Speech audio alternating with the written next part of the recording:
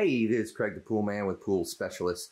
Today we've got a short video on how to program up a variable speed pump using the old school OneTouch from Jandy. Now, this is true for any of the Jandy variable speed pumps, and it also works with the Pentair variable speed pumps as well. So this is what that panel looks like. And typically the black face that you see here, that would be for the remote one, which if you have a remote that still works, that is absolutely amazing. Normally the one that goes on the wall is white, but you can get them in different colors. So this is what the panel looks like. So in order to program the pump, right, you would have to come down here, use this arrow key, and it's very touchy. Hit the menu button. Now you're going to have to come all the way down to System Setup, and you select that.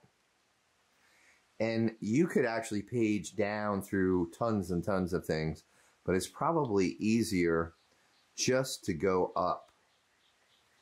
And you want to go to where it says variable speed pump.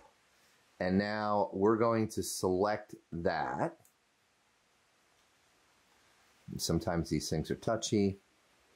Okay, so here's where we're going to choose whether we have a Jandy variable speed pump or a Pentair variable speed pump. So we'll select this. So here we would choose our pump 1, 2, 3, or 4. And if you had a Jandy variable speed pump, you choose through the dip switches whether it's pump 1, 2, 3, or 4. If you have a Pentair one, then you have to go into the menu, and the old IntelliFlows allow you up to 4 different pumps. However, if you have a newer Pentair pump, such as a VST or something like that, like a WhisperFlow VST or a SuperFlow VST, then that you would actually only be allowed to assign pump 1 and pump 2. So you can see here that this has been assigned to an E-pump. That's the default. If I was going to assign it to a Pentair pump variable speed, I would set it to that. So then you would just use your arrow key. But for this purpose, we're just going to go ahead and stick with the E-pump. And now we're going to hit the back button. And we have now chosen what we're doing with that. Now we have to come down and we have to choose the pump application. So we can assign up to 8 pumps on this. We're going to choose pump 1, and we are going to make that the filter pump. So now that's defined as the filter pump. And we come back again. I'm really not going to mess with the min-max settings because there's just, it's so contorted to do this. This is kind of like programming your smart TV from your 1980 VCR. And so forget the labels, prime, forget all that. You can fill that in if you want. Pump name, you can fill it in. This is going to be the filter pump by default. So pump 1 or filter pump, whatever you want to call it.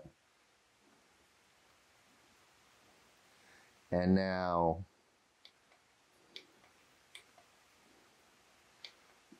we want to assign the speeds and the labels. And we're going to go to pump 1. And we're going to set our speeds. So the pool is default at 1750, which probably is not bad. It's a little bit on the low side. And then, of course, you can go ahead and change that if you'd like, and then back, keep going. And now it saves it. You have your spa speed. You can set your spillover speed, your pool heat, your spa heat. You probably don't have solar heat, in-floor, freeze protect, things of that nature. So that is how you set all your speeds in these pumps. And whether you have a Jandy variable speed pump or a Pentair variable speed pump, this is going to set up exactly the same. Now, if you wanted to label things, go ahead and label them.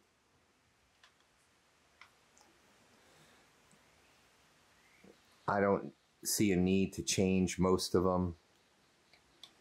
And if you wanted to assign particular speeds to auxiliaries, and this is more important if you're trying to configure a water feature pump, because typically you're going to have certain things on that water feature that you're going to do.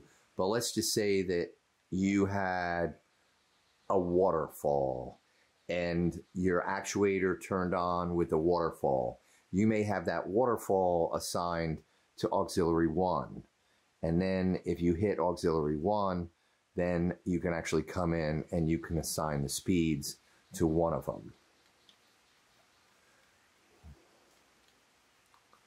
So this is how to program variable speed pumps. Again, it doesn't matter whether you are a Pentair pump or a Jandy pump with what's called a OneTouch system, which is incredibly archaic.